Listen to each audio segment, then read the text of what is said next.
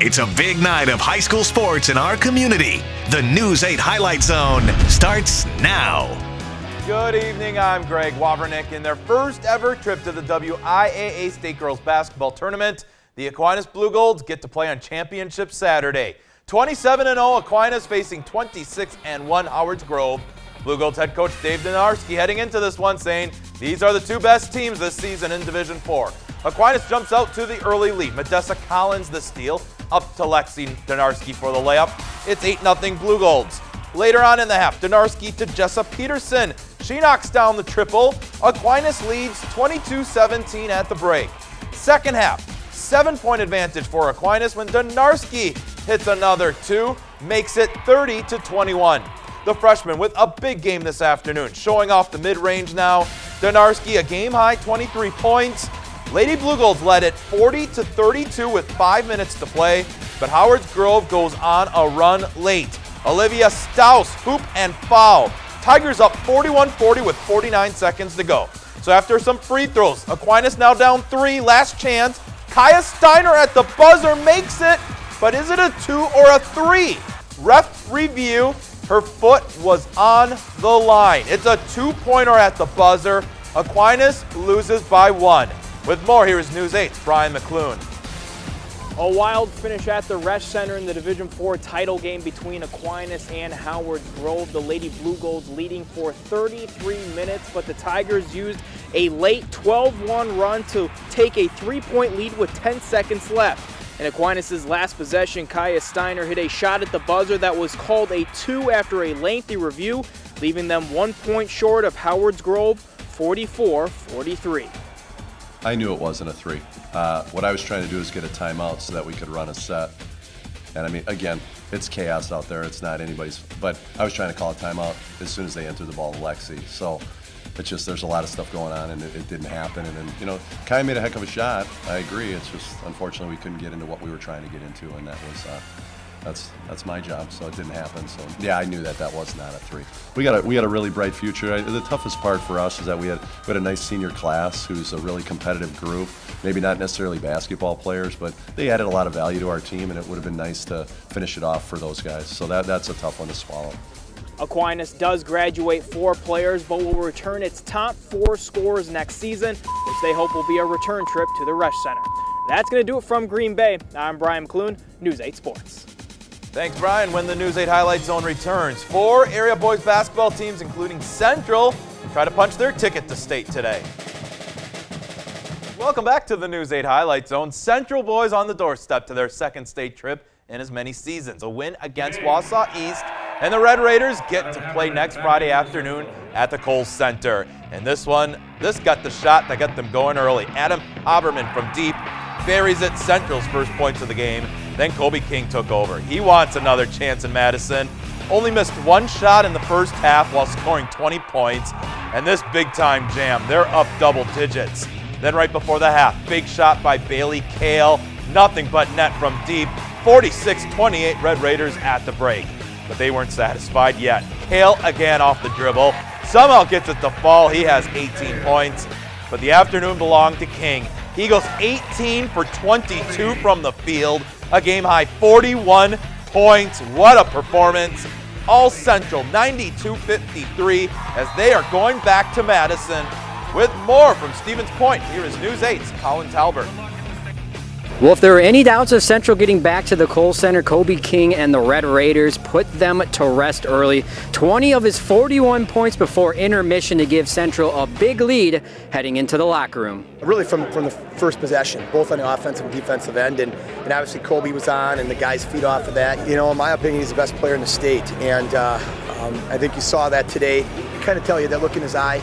And I kind of felt that this is what we would see from him, and that's what he did. We're getting better every day in practice, and every guy's more and more confident as each day passes by, so we're more excited, and we just wanted to come out and perform to our best ability, and I think we did a good job of that today. It's pretty surreal. I mean, obviously, ever since last year, you know, walking off the court and losing there in Hana, we always wanted to get back there.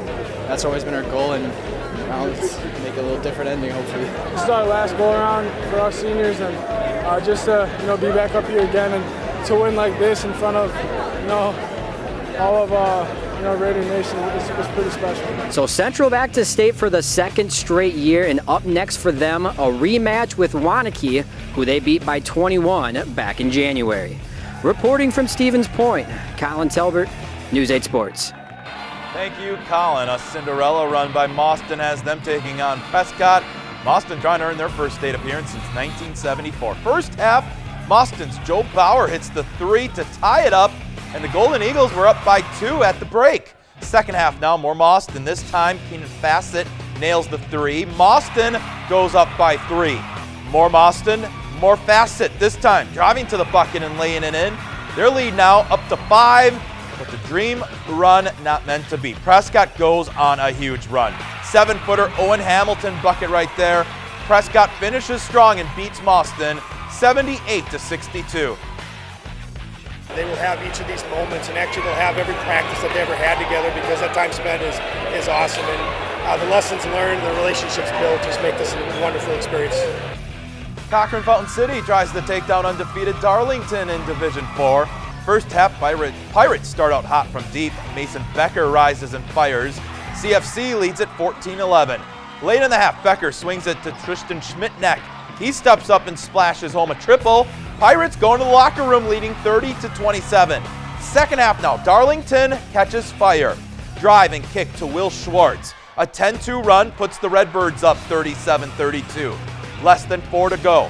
Nick Thorsell steps out on the pick and pop, knocks down the 3. Pirates back within 4, but that's as close as they would get. Braden McDonald hitting the mid-range jumper. CFC coming up short. They fall to undefeated Darlington, 67-55. They played their hearts out for me. That's all the guy can ask for is if they leave everything out here. And the guys that were on that floor at the end, I guarantee there's nothing left. They gave their everything tonight. What a game in Division 5. Bangor taking on Shullsburg. Cardinals looking for their first state berth since 1936. Buckle in. First half, Bangor starts out strong. Luke Reeder from behind the arc. They lead at 29-23 at the half. But this was a game of runs. Back comes Shullsburg. Noah Wan, 3, ties it at 31. Back and forth we go. Reeder drive to the hoop and scores. 52-52 with 3 minutes left. After the Miners take the lead by 3, Caleb Miedema answers. Big time shot from deep, ties it at 52, 126 left. Reeder then makes a pair at the line, so Cardinals up 2 here. Last chance for Shullsburg, and it's Juan somehow gets the 3 to fall with just 1 second remaining. Bangor can't convert on the ensuing possession, and Shullsburg wins by 2, 60-58. I was happy with the way our kids battled. They gave great effort all night. Kid just hit a heck of a shot. Defensively, we're there. The kid made a play. Give credit to him. But I was really proud of the way that our guys battled at the end there. Moving to Minnesota, 2 wins still needed to earn a state bid. And that tough Section 1-2A bracket has Caledonia taking on Pine Island. First half, Owen King intercepts a pass, and he would go coast to coast the other way. Finishes with the right, Cal up 28-20. In the second half, Caledonia was spread the floor to pull out Pine Island's big man from the paint, and that leads to many layups, including the action by Martin Morum. Extends the Warriors' lead to 15. Panthers, though, get back into this game. Joe Bauer tosses it up and gets the layup to fall. That's now just a 4-point game. However, Owen King took the game over down the stretch. He gets to the hoop and finishes. Cal would then force a quick turnover, and the ball ends right back up into the hands of King for another score.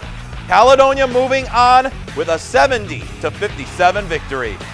We knew Pine Island was a really good team. Finstein and the big guy, they were going to be a handle for us inside. So we just tried to, we took them for real. We tried to focus on boxing them out, and we knew we'd have to hit the boards to beat this team. 3-seeded Winona trying to upset the 2-seed Northfield. First half, Dakota Matthews knocks down the triple from the corner. Winnock start the game on a 10-0 run. They lead at 24-20 at the break. Second half, Northfield comes alive. Alex Rasmussen gets the hoop to go. Raiders up 28-24. Winona answers now. Logan Smith knocks down the 3-ball. Winhawks back on top, 35-32. But it's Northfield with the last run in this game. Jackson Schlack with the tip for the bucket. Raiders go up 48-42, and Winona's season comes to an end as they lose 53-49. 1A East subsection final. Spring Grove taking on Rushford Peterson. First half, Chase Grindy gets to the hoop for the finish in the paint. Spring Grove up 14-11. Second half, back and forth we go here as well. Landon Gorey drains the three. That ties it up at 21. Later in the half, Jacob Polson finishes in the paint. Rush Pete back on top, 33-30. But Spring Grove, an answer again. Grindy, nothing but net from downtown, ties it again, 33-33. Final seconds of the game now. Landon Scallett drains the three from the corner with 5 seconds to go. Rushford Peterson up 46-43. On the other end of the floor, Grindy with a final chance to tie at the buzzer, no good. Rushford Peterson holds on, 46-43. When the highlight zone returns, Badgers and Gophers in Big Ten tournament play, and a UWL wrestler goes for a national championship. Welcome back to the News 8 Highlight Zone. Well, the only thing more special than winning a national championship on your home turf. That's the opportunity tonight for UW lacrosse wrestler Dustin Weinman. Teammate Richard Carlson losing earlier in the day in the semifinal round. First period action in the championship. Weinman strikes first, scores 2 right here on the takedown, and he'd tack on another point in each of the next 2 periods. Weinman wins by decision 4-0. He finishes as an undefeated national champion. It finally hit me. When I was in the hotel room, I was just trying not to think about it, just trying to think about, okay, let's do the small things, it's one more match, but it's still hitting me even, like, holy crap, my wrestling career is done, and I went out on top. Welcome back to the News 8 Highlight Zone. It's time for our play of the night, and let's give it to the future Wisconsin Badger, who is headed back to the Kohl Center. Central senior Kobe King scores 41 points. He was 18 of 22 from the field. Central versus Waunakee Friday at 1:35 for the Division II state semifinal. We are out of time. Thank you for watching. Have a great rest of your weekend.